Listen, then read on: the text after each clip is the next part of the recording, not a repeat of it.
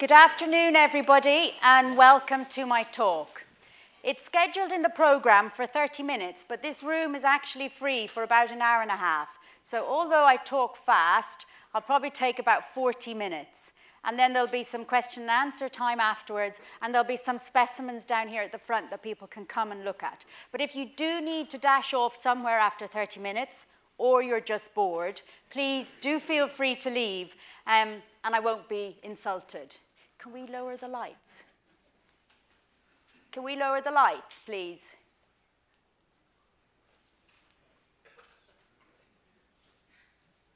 Yeah, thank you.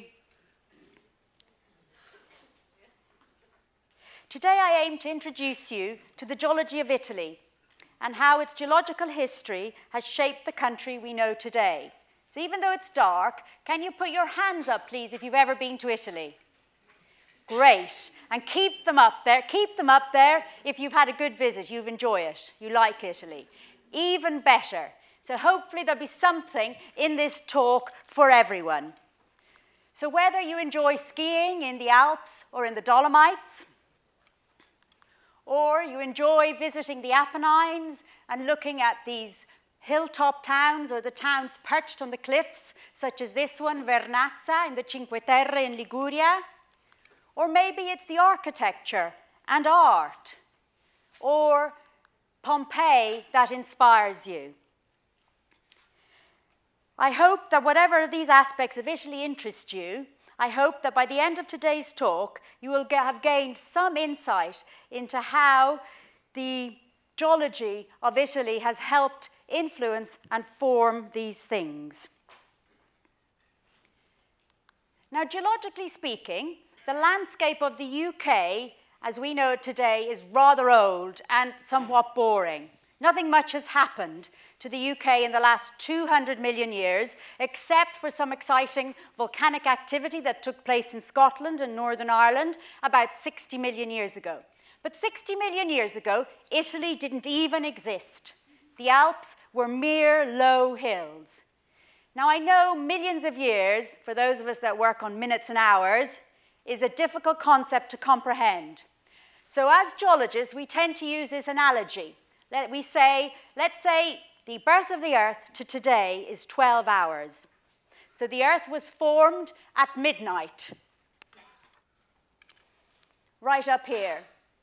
And the last sort of volcanic activity that took place in Scotland was about here, 65 to 55 million years ago, 5 minutes to midday. And we're sitting here today in midday. And that's also when Italy started to form. So just think of a 12-hour clock.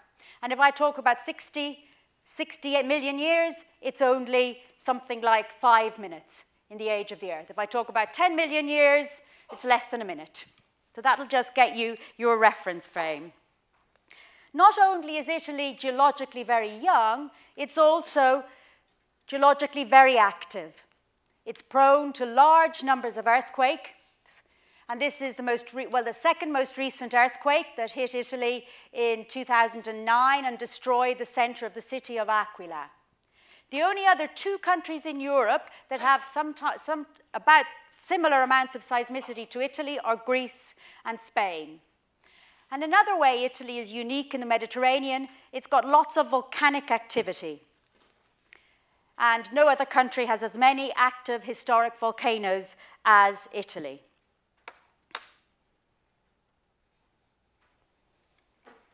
And many of you, I'm sure, will be aware of one of the most important volcanic eruptions that took place in modern human history in a way, the eruption of Vesuvius in AD 79 that destroyed the Roman city of Pompeii. And I'll talk a little bit about that later. So to get started, let's have a look at the geography of Italy. We'll use this satellite image, and I'm sure all of you have visited will be familiar with these main features. The Alps up here, covered with snow, form the northern boundary to Italy. In between then, there's a low valley called the Po Valley, and then there's another chain of mountains that dominate the whole central peninsula, known as the Apennines, and they continue all the way down into Sicily. And south of Rome, from Naples, Vesuvius, all around through the Aeolian Islands and to Mount Etna in Sicily, is a chain of volcanoes. And as geologists, we refer to those as the Calabrian Arc. And the two seas that I may refer to is the Adriatic Sea on the eastern side of Italy and the Tyrrhenian Sea on the western side. Now, geologists prefer to look at maps such as this. This is what we call a topography map or a bathymetric map. So topography is just the height above the ground, and the bathymetry is just the depth beneath the sea. And we prefer to look at this because, if you like, it's the skeleton. We've taken off all the skin, the crud of the houses, the buildings, the grass, the fields, and we can get some insight into the geological or the tectonic framework of the land we're interested in. So again, we see the Alps forming the highest topography in Europe, rising up to heights of 3,000 meters in the center. The Apennines, also some quite high mountains, extending all the way from Liguria down through Calabria and into Sicily. And again, these two seas on either side. The Adriatic, you'll see, is very shallow. And in fact, it's just a drowned bit of continent. On the other hand, the Tyrrhenian Sea is much deeper, goes down to 4,000 meters, and it's a very, very young sea. Parts of it only formed about 4 million years ago. And again, as I was pointing out, Again, as I was pointing out earlier, one more back, you can see these islands sticking out from the sea around here, and these are the volcanic islands that make up this Calabrian Arc. Now, the most important feature, it's a bit faint actually on this slide, do you see this orange dashed line I've put in here? And that represents the boundary between the African plate and the European plate. So, I said to you that Italy is geologically very young and very active. And the reason for this is because it straddles a very, very important geological boundary. And that is a plate boundary. So, for the last 150 million years or so, the African plate has been moving northwards towards the European plate. And in doing so, it's consumed an ocean in between, an old ocean that we refer to as Tethys. And in doing that, it formed the Alps and the Apennines and gave Italy this shape.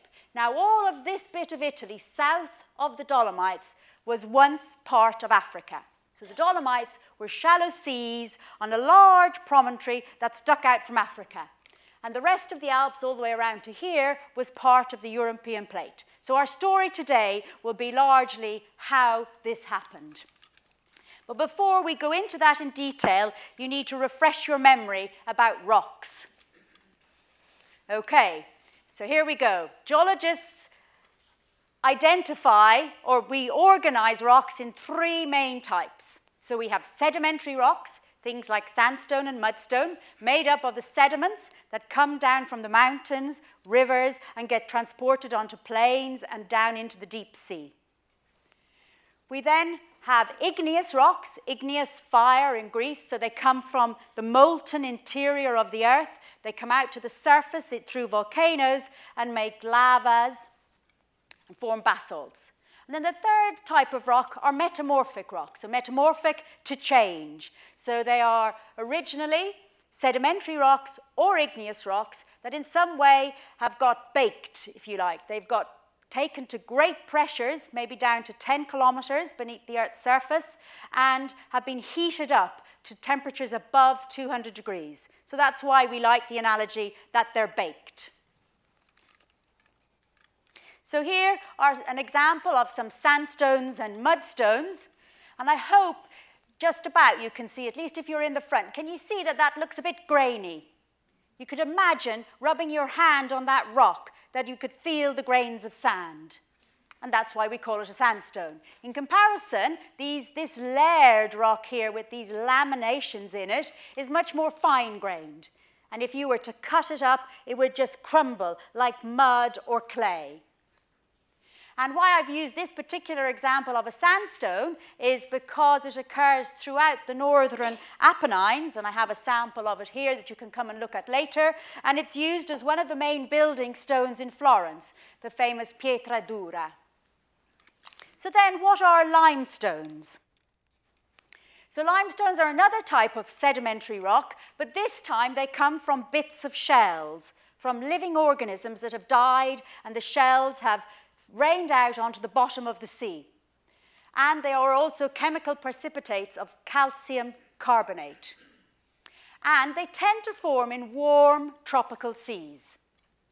So where you've got nice warm seas where you build coral reefs and have lots of shells and various different fossils and fish living is where you tend to get limestones forming. Now this particular set of rocks here are some red limestones, and they're known as the ammonitico rosso. Ammonitico is ammonite in Italian, which anybody who's been to Dorset will know, very famous on the south coast of Britain, all the Jurassic ammonites. So these are some more Jurassic Cretaceous ammonites. This is from the Ammonitico Rosso, and there's the red rocks behind.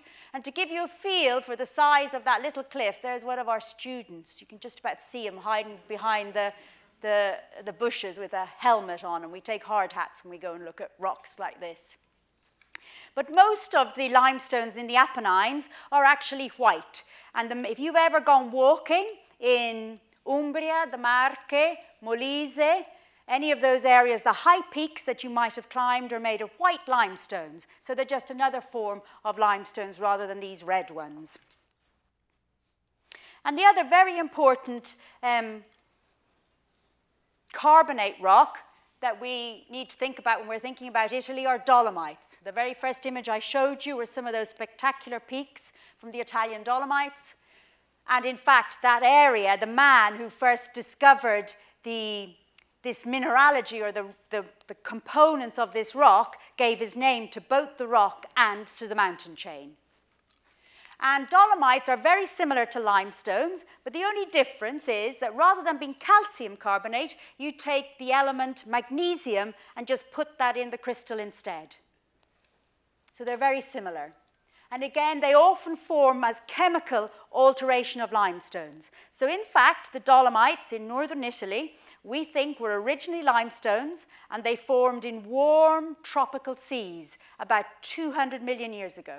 So this 500 meters of cliff in the eastern Dolomites, all these layers are beds and beds of old coral reefs and shelly deposits in warm tropical seas, beautiful places to swim in, that got buried slowly over time. And now, due to the forces of the plates colliding, have been lifted up and are there for us to walk around and enjoy in the scenery in the Dolomites. Igneous rocks, and I'm sure everybody in the audience knows about volcanoes. So I won't spend too much time on this. So we call magma the molten rock under the ground. And if it freezes in a magma chamber, it makes large crystals. And that's where granites are formed. But the thing that we're most excited about normally is when the magma comes out to the surface, up through the center of the volcano, up through a vent, out of the caldera, and if it runs down the sides of the mountain, it makes a lava flow. And when that lava freezes, it makes basalt. And at the end, I have some lovely samples here of some lavas that you can come and look at and feel them. So you don't have to go to Etna or Hawaii and stand on hot, burning rock and get your feet burnt. You can come and try it here in the safety of Imperial College.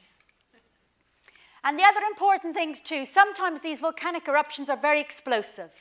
Lots of ash, gases, bits of lava get thrown into the air, and they make ash falls or tuffs. And I have some samples of those as well.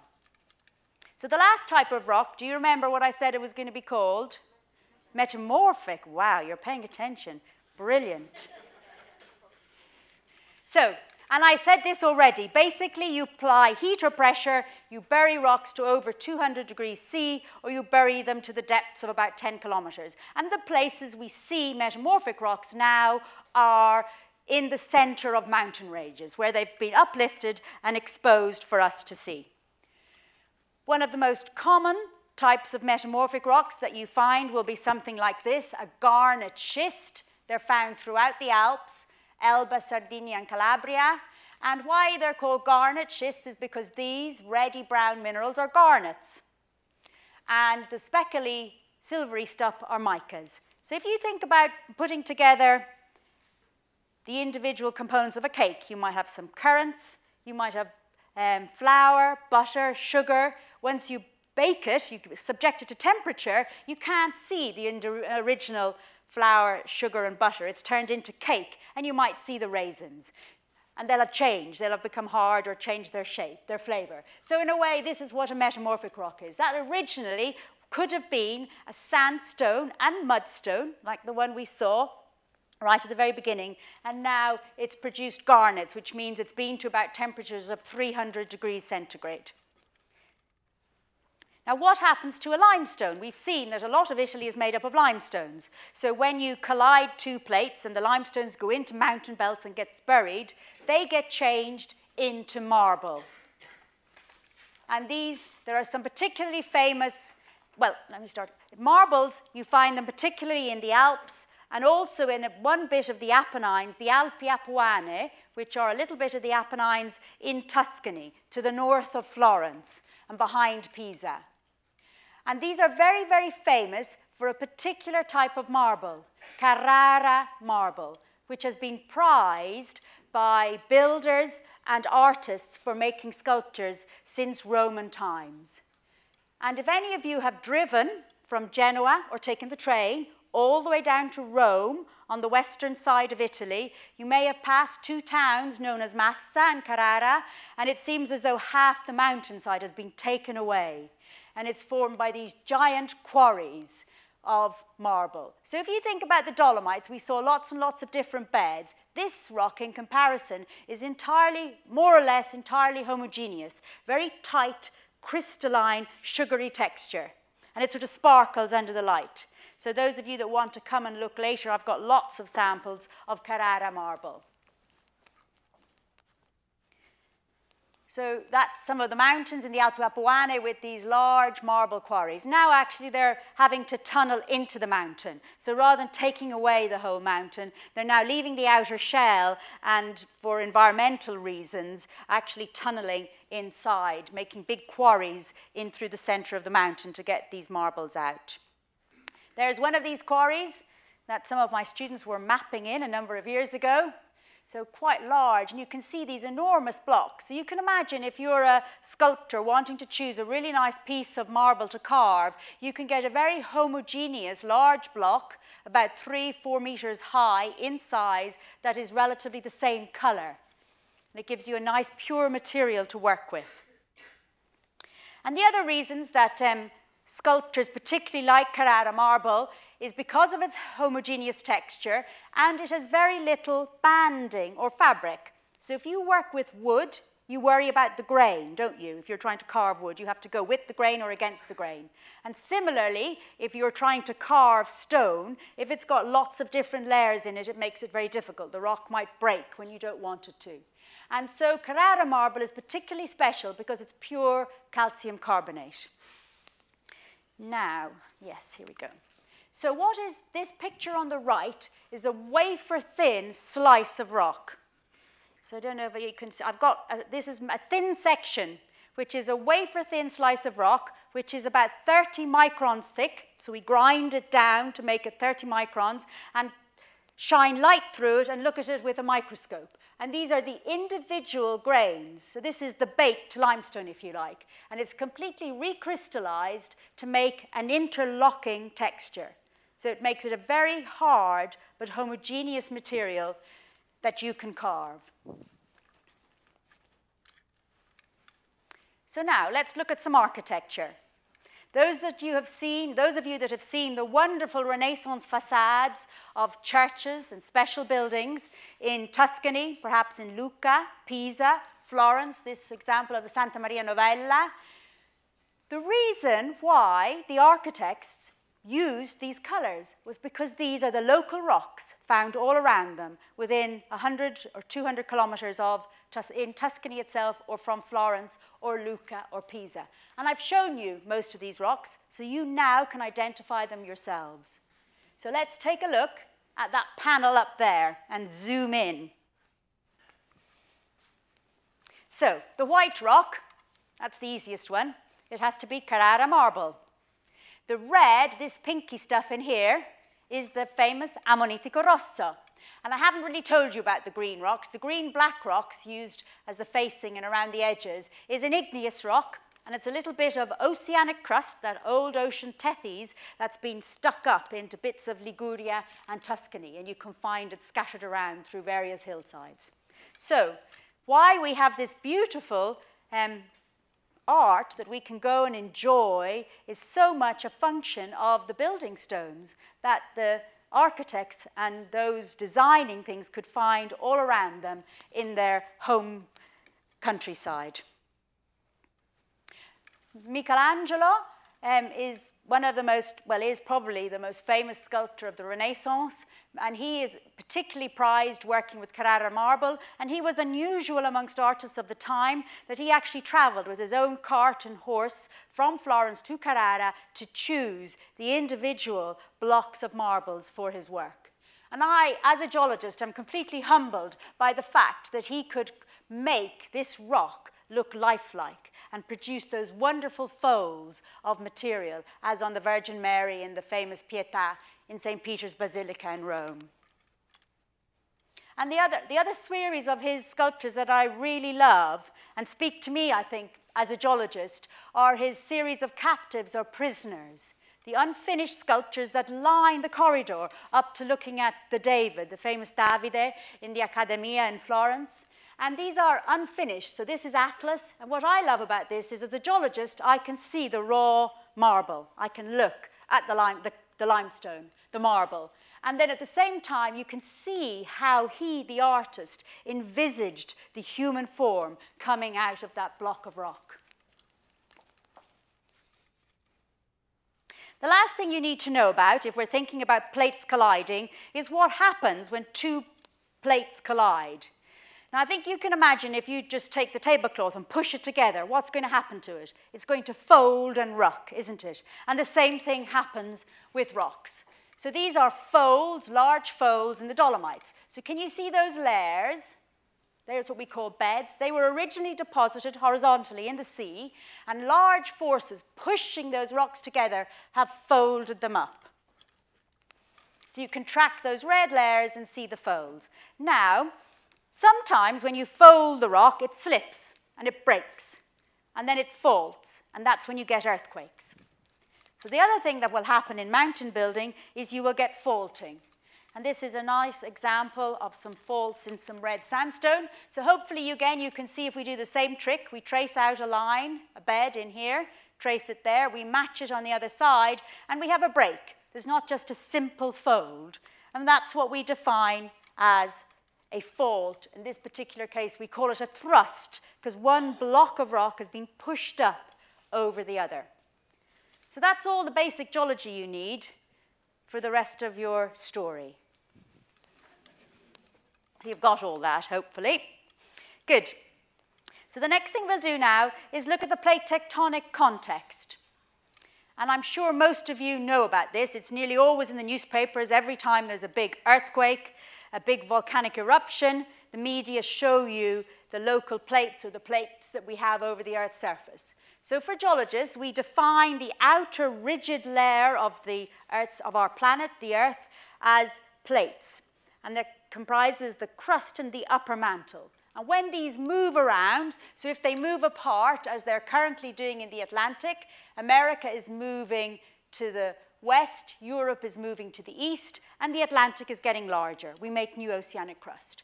However, in other places, like where India is, if the plate is moving into another plate, they collide and they make mountain belts.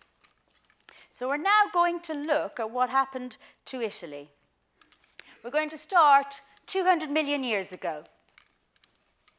Now, there's a lot of detail on this slide, but hopefully, can you see this shape here? Does that look like anything you recognize? Africa, perfect. This is North America, and can you spot the British Isles in there? Spain, but look, there's no Italy, no Greece.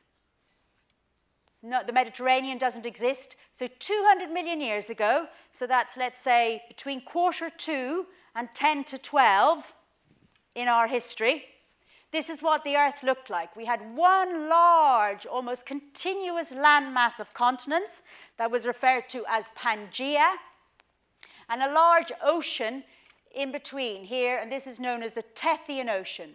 And these two stars represent, broadly speaking, where parts of Italy lay. So this is everything north of the Dolomites and the Western Alps as part of Europe, and this is the Dolomites and all the Apennines, which represented the shallow seas on the edge of the African continent. And if you look where the equator was, look, so you were in the tropics. That's why we have those beautiful limestones that turned into Dolomites, beautiful warm tropical seas on the edge of Tethys.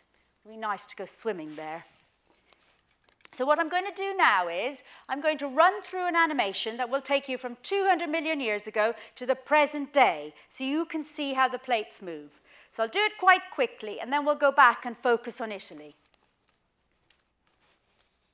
Okay, here we go. So have you noticed that by about 120 million years ago, we were beginning to form an ocean down here? The North Atlantic had begun to open. Tethys was shrinking and getting smaller, and all these blocks and islands were getting closer together. Here we start opening the South Atlantic, and India. Have a look at India now and see what it does. India's zooming northwards and making the Himalayas. Do you see that? It just took off, didn't it? And in the interim, while India was doing all of that, southern Europe and the Mediterranean was beginning to sort of assemble, but you still can't make out Greece, you still can't make out Italy, and southern Spain looks a bit wonky. And there we go. Finally, by about 10 million years, you can recognize most of Italy. Not the full boot hasn't quite formed.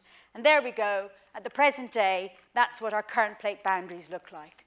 So nowadays, the plate boundary between Africa and Europe is actually located through Calabria and into Greece. But when all of this started, that bit of Italy was part of Africa.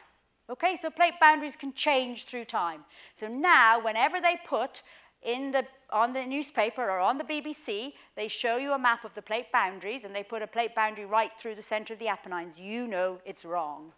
That's where the present-day plate boundary is. Okay, so do you want to see that once more? Yes. Okay, so we'll zoom backwards. Okay, so here we go. So there we start, off with Tethys. We're moving forward, and we can begin to see lots of islands, so little mini continents. So a bit like, you know, Britain, Ireland, New Zealand, lots of different continents, mini or microcontinents, still part, or islands as part of Africa and part of Europe, merrily doing their own thing in the Tethyan Ocean. But beginning from about this time onwards, Africa's getting closer and closer to Europe. And some of these blocks are amalgamating here, colliding, and this is the start of the Alps. They're beginning to form low hills. But the rest of the Alps, the high Alps, require this bit of Italy, the Apennines, to bang into them. And that doesn't really start happening till about 70, 60 million years ago. And that's when the Apennines started forming. So now take a look. By about 30 million years, bits of the Balkans are assembling, Greece, though, and we don't really have Corsica, Sardinia, or the Balearic Islands. They're just this strange bit of land out in that bit of the Mediterranean. And by about 10 million years, we've got most of Italy there, but we don't really have the heel or Calabria. And then that's where we get to the present day. Okay, so now with that in mind, let's look at the two types of plate boundaries we find in Italy and the Mediterranean. So first of all, we see continent-continent collision, and that obviously, as you've seen from that little animation, produces the Alps. The other thing we get is, and I didn't emphasize this yet so far, is that whole Tethyan Ocean disappeared. didn't it? We had a large ocean formed of cold, dense oceanic crust, and it's completely disappeared. It went down a subduction zone. And that's what's happening today in South America. The Pacific plate, cold, old, dense oceanic crust, is pushed down a subduction zone underneath Peru and Chile. That's why there was that very large earthquake last month, if you remember. And you get lots of volcanoes because the subduction zone goes down, the oceanic crust goes down into the mantle, begins to melt, and makes its way up through volcanoes. The other very important thing with a subduction zone is it generates lots of large earthquakes. So as you push hard, cold plate underneath another plate, you get lots of friction and you generate earthquakes, large magnitude earthquakes that extend down to 400, 600 kilometers beneath the ground. Deep, dangerous earthquakes. And in the Himalayan Alpine type collision, you generate lots of folds and thrusts, and you generate lots of earthquakes, but they're diffuse. They're over a much wider area. So now, with that in mind, you can expect volcanoes in Italy and earthquakes in Italy. So that takes us to the next part of our story.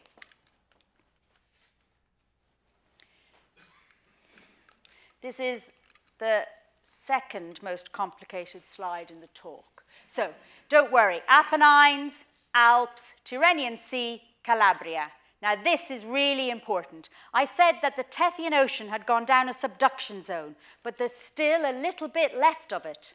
There's a little bit of that old 200 million year old Tethyan Ocean still stuck in the Mediterranean, and it's being subducted underneath Calabria. And it's being subducted underneath Crete in Greece. And that's why we have all those volcanoes in southern Italy. They're the remnants of that Tethyan subduction zone. The crust is still, ocean crust is still going underneath. It's been melted, and it's coming up in these volcanoes that we know in Italy today. And all of this is because Africa is still moving northwards with respect to Europe. So this little arrow here shows you at about since 70 million years to the present day, it's largely been moving northwards. And if we measure the rate, so we want to say how quick that's been doing it, it's been doing it at a moderate 8 millimeters per year, okay? So think about that. That's probably your thumbnail in size, that amount in a year. Not much. But geologically, that's pretty fast. That's 8 kilometers per million years. So if you do a simple sum, that means in about 22 million years, we'll be able to walk from Sicily straight into Africa. We won't have to take a ferry or anything, or a boat. We'll just, it'll all be one landmass. The Mediterranean ultimately will disappear. Okay, so now with that in mind, so now we're going to have a little bit more of a look at these volcanoes. And I've just pointed out, really, there was Vesuvius, the Aeolian Islands, Etna, but there are quite a few more that we know about, some not active but historically active. And what I've done on this is just put the subduction zone in for you. So there's that Calabrian subduction zone. These are all our volcanoes, and I've drawn 3 shapes, yellow, blue, and purple. And they represent the zones of earthquakes that take place. Because remember I said a subduction zone doesn't just have volcanic rocks, volcanoes, it also has subduction zones. It also has earthquakes. So these are earthquakes that are shallow. These are earthquakes that are moderately deep. And these are the areas where we have had very deep earthquakes, down to 400 kilometers. Now we can do something quite neat. If we take a section line, so I'm going to draw a line from south of Calabria into the middle of the Tyrrhenian Sea, and I'm going to draw a section through the earth. So on my x-axis, so everybody knows what their x-axis is, yeah, the horizontal line, I'm going to show that distance. And on the y-axis, I'm going to plot the distance down underneath the ground. And I'm going to plot on that the positions of the earthquakes. And this is what we get. So these are the shallow earthquakes under the Aeolian Islands under Calabria. These are the deeper earthquakes, 200 kilometers, and then they're the very deep earthquakes under 400 to 400 kilometers. And what does that describe? A subduction zone. So that is our visual, that's the image that geologists and geophysicists use to see, if you like, the subduction zone underneath Italy. That's the most technical we're going to get. Okay, so now let's look at one of those volcanoes, perhaps the volcano that inspires interest in most people in Italy, and that's Vesuvius. So why is Vesuvius special? It has an iconic place in art and study of the Roman civilization. Here's a map of Naples, Vesuvius, Pompeii, Salerno, Sorrento. And you can see when Vesuvius erupted, this was the cloud of ash, volcanic eruptions, lavas, etc. And unfortunately, Pompeii was on a direct line from the blast. It also has one of the oldest preserved written records of a geological phenomenon. And that was Pliny. Pliny the Younger was writing a letter to Tacitus, who was a very important Roman senator and historian. And he was staying with his uncle. His uncle, Pliny the Elder, was in charge of the Roman fleet in the Bay of Naples. In August, as the eruption took place in AD 79, Pliny the Elder was very worried about some friends of his that lived down here in Stabiae, and he took one of his boats out to try and go and rescue them. And unfortunately, the last surge from Vesuvius came and destroyed his boat, and he never made it back. And Pliny the Younger wrote a description of this phenomenon, which he sent to Tacitus. And it's it's an amazing description, because even though we have no video, we have no photographs of this historic event, geologists, we can reconstruct a lot of the information about that eruption from his description. And we've actually he's given his name to a type of geological eruption, a Plinian eruption. And obviously, Vesuvius is still a major modern-day hazard. Vesuvius has essentially been erupting for the last 20,000 years. And the first and largest eruption was actually Monte Somma, and Vesuvius is sort of like a little baby brother on the side of that original Monte Somma. And then it was very quiet. It didn't do much until about 4,000 years ago. And then this is the Pompeii eruption in here. And again, it was fairly active between 1631 and 1944. And since 1944, it's been quiet. Not much has happened. But if you look at that history, you think and you know it's going to blow up again. But we just don't know when. Interestingly, I'm going to skip that. Interestingly, the Romans had no knowledge that Vesuvius had erupted. For a few hundred years in Roman times, there had been no activity at all on the volcano. This was one of the frescoes discovered in Pompeii by archaeologists subsequently when excavating. And this is Bacchus on the slopes of Mount Vesuvius. And essentially, the Romans had gardens, olive groves, right up to the top of Vesuvius. So they had no idea what was coming to them. It has been an object of great interest throughout, since Roman times. And this is an interesting sketch or lithograph drawing of Vesuvius by a German scientist, sort of polyglot really, of his view of what was going on in the center of the mountain. And if you were one of those British people who enjoyed going on the grand tour of Italy in the late 1700s, the 1800s, and perhaps were accompanying Turner, this is the sorts of things that you might have seen at night in Vesuvius. So it was a lot more active in those days, had lots of fireworks in the evening. And actually, this is Turner's view of Vesuvius. And it really gives much more of an impression, doesn't it, how those poor Romans must have been feeling in Pompeii and all around when they saw all of that going on in the background. Alas, if you go there today, oh, that's what it did in 1944. We'll skip that. If you go there today, this is largely what you see. You can walk right up to the crater, so you can climb. In fact, you can get a bus up to about there, and you just have to walk the last little bit. And you can walk all around the rim. Most days it's like this, but one day when I was there about 20 years ago in January, there was a little bit of gas. So at least that was a bit exciting. Well, as geologists, you know, we want to see some action. All right. And on a more somber note, I suppose, you know, this is the modern town of Naples, 20,000 people living that close. So that's Monte Somma, that's Vesuvius, living on the flanks of what we know is an extremely active volcano. Human beings, our memory is very short, isn't it? 1944, it's a long time ago. And people, it's a lovely area. You've got the Bay of Naples, beautiful sea, beautiful weather, and why not build a house closer and closer up the slopes? But beware.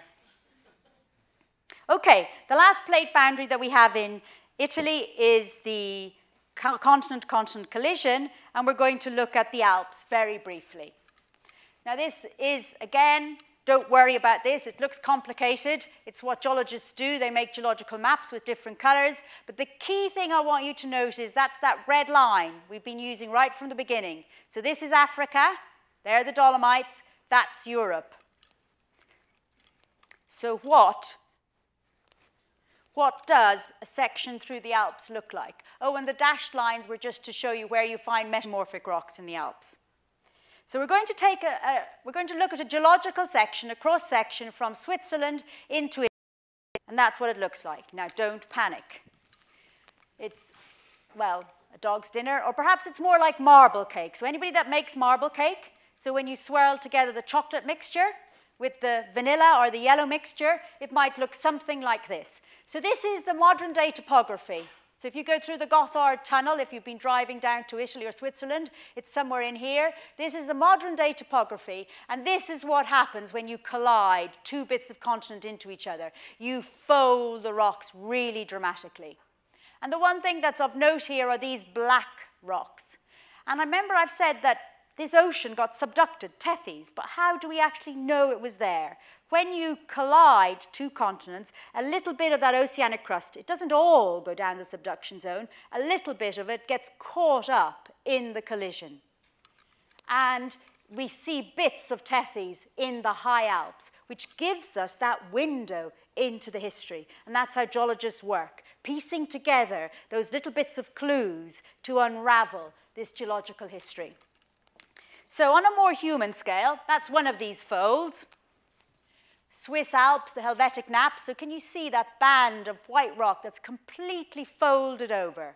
So just think of the Earth's forces, the enormous force to squeeze, you know, rock, solid rock, like this, into enormous folds.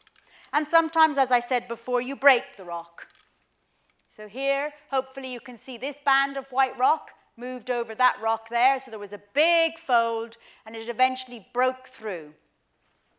And then you can get more gentle folds, as this example on the French-Italian border in the French Alps, a beautiful wide fold, but still of significant scale. So the next time you're flying over the Alps and the weather is good, look for these folds. You'll see them underneath you. And now I come to the very end of my story. I started at the very beginning talking about earthquakes, and now I hope you know why Italy has so many earthquakes. Remember, Africa is moving northwards and has been doing so since 70 million years at that rate of 8 millimeters per year. It's still moving, it's still happening, and Italy is caught in the vice between these two plates, and that generates lots of earthquakes.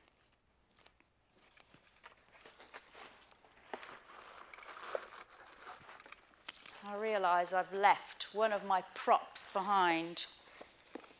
Dear me. Too bad. We'll just have to visualize it. Okay. So if you notice, there are different color dots, yellow, orange, and red. And they're different sizes. So the yellow ones are tiny, the orange are sort of visible, and the red are very large. And these represent different magnitudes. So you'll hear in the newspapers or on the radio or on the internet, when there's a big earthquake, they'll tell you the size. Magnitude 4, 5, 6, or even more. So what does that actually mean? So magnitude 4, we could consider this represents different amounts of energy released, and it's not a linear scale. So a magnitude 5 is an order of magnitude more than a 4, and a magnitude 6 is an order of magnitude more again. Now that's quite difficult to comprehend. So one way, useful way, perhaps a helpful way maybe, of thinking about this is to just think about it as length. So I had a bright yellow ruler that was 30 centimeters long. So imagine this is a yellow ruler. Let's say that's the amount of energy that comes out of a magnitude 4 earthquake. Now, does anybody here know if they're about 1.5 meters tall? Anybody? Yes, very good. We have 2 volunteers in the audience. So if we stack them on top of each other, so that's going to be me plus another, that's about the amount of energy released in a magnitude 5 earthquake. Now outside, hopefully you've all seen the Queen's Tower. Yes, the building in the center of Imperial College, our oldest building. That's about 30 meters high. So that's the amount of energy that would be released with this analogy in a magnitude 6 earthquake. So that helps you get the feeling. So basically, the 4s are tittlers. Now, just out of comparison, so this is just the earthquakes in Italy since 1981. These are all the earthquakes, significant earthquakes of magnitude 4 and 4 to 5 in England since 1932. So there's only 7 magnitude 5 earthquakes. I mean, it's nothing. So 4, a plate might fall off the wall, or it feels like a lorry going by. 5, you might get a little bit of structural damage. 6 is when you get really worried. So really, you can see now why I mean the British Isles are a bit dead, whereas Italy is hugely active. So, and this is my last slide. So this represents the large magnitude historical earthquakes from historical records. So we've gone up a scale. So you can see now these are greater than magnitude 6.5. So these are the really nasty ones. And if we can take about 1600 or, I've got my maths right, 1200 years, we can see that the largest earthquakes in Italy really define that subduction zone. But there are still some quite large ones associated with the Alps and associated with the Apennines. So the 2 most recent earthquakes in Italy, Aquila from April 2009, and actually one that took place in Modena, a slightly smaller one, but still a magnitude 6, are not geologically surprising. As geologists, we would expect them. Modena is actually, for those of you that like balsamic vinegar, that's where balsamic vinegar comes from, Modena. So the whole of Italy is seismically active. So on your next travel, don't be surprised if you feel the earth tremoring beneath you. So I'll end my tour of Italy with this last slide. And I want to leave you with these 2 images. This is one of the famous mosaics or pavements, pavimenti, in Venice, where the Venetians, building marvelous places such as St. Mark's, used all the local stones, the stones they could find in the Alps, stones that they could find around the Mediterranean, to make these lovely floors. And this is the Sella group in the Dolomites rising up out of the mist. So hopefully something of what I've told you today, part of my tour around the geology or the tectonics of Italy, will inspire you, perhaps tell you more about the scenery, or give you another view of the art on your next travel to Italy. Thank you very much.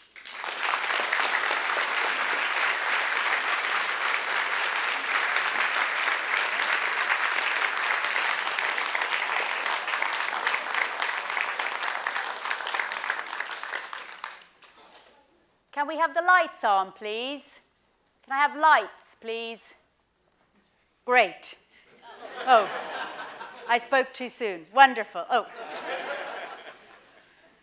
Now I can see you in multicolor. Great. So has anybody got any questions? Yes. Hi. The Alps, what rate are they rising millimeters a year, and what modern methods do you use to make that sort of measurement? That's actually a very difficult question. So it would involve quite a lot of geology to explain. And it's difficult to convert convergence rates into uplift rates. But it's on the order of millimeters per year, because somehow we have to, balance that deformation rate. The plates are moving at millimeters per year, so it's on that order. And what we do modern day is we do GPS and satellite imagery. And that we can get, as the satellites pass over, they use radar to get ground level, and the distance, between 1 to 5 years distance allows us enough difference to actually calculate what that uplift rate is. I don't work on that sort of thing, so I wouldn't be prepared to say. But within millimeters, otherwise he wouldn't make the measurements. Yes?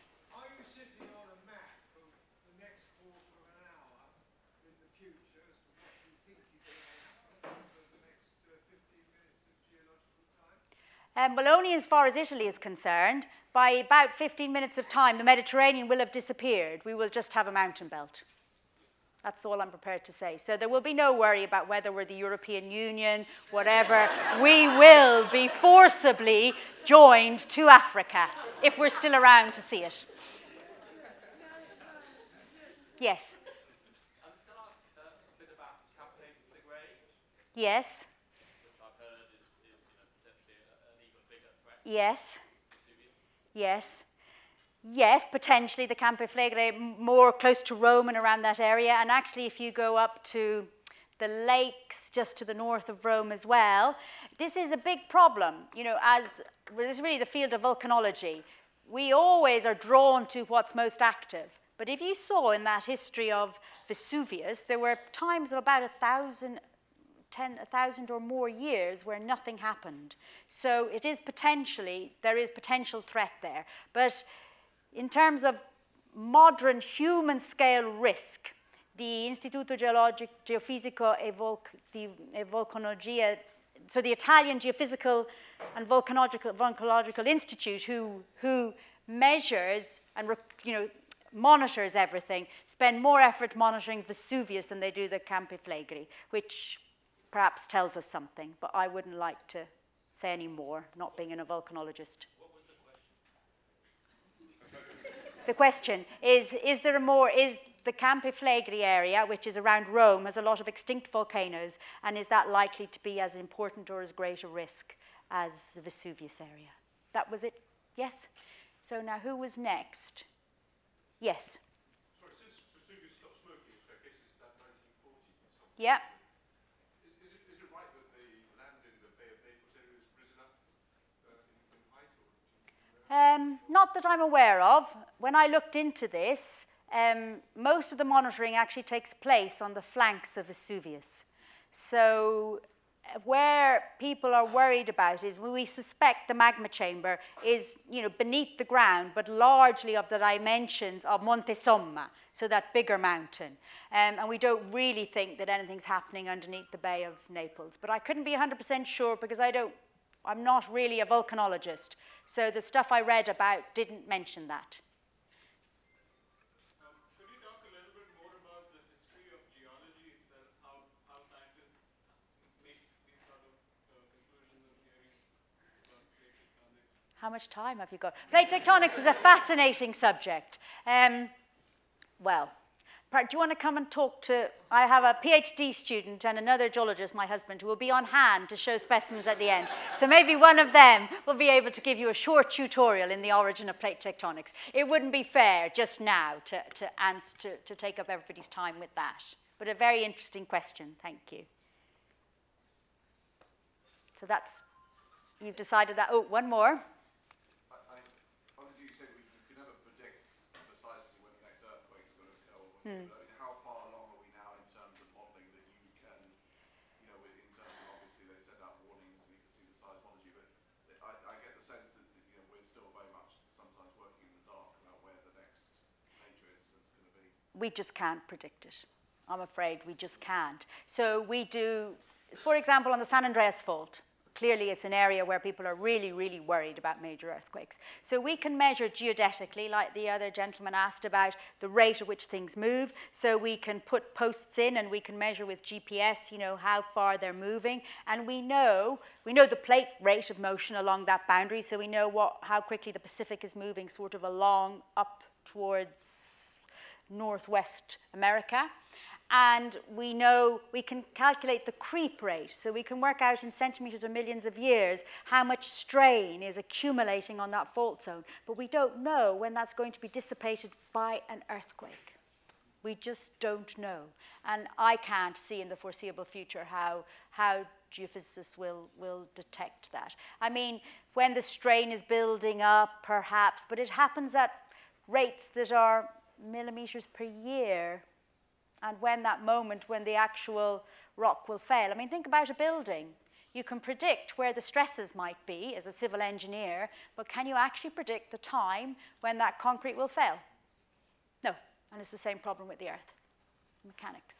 So sorry to be gloomy, but yes? Do other planets and satellites like the Moon, do they display the same sort of plate technology? The Moon doesn't. The Moon is dead.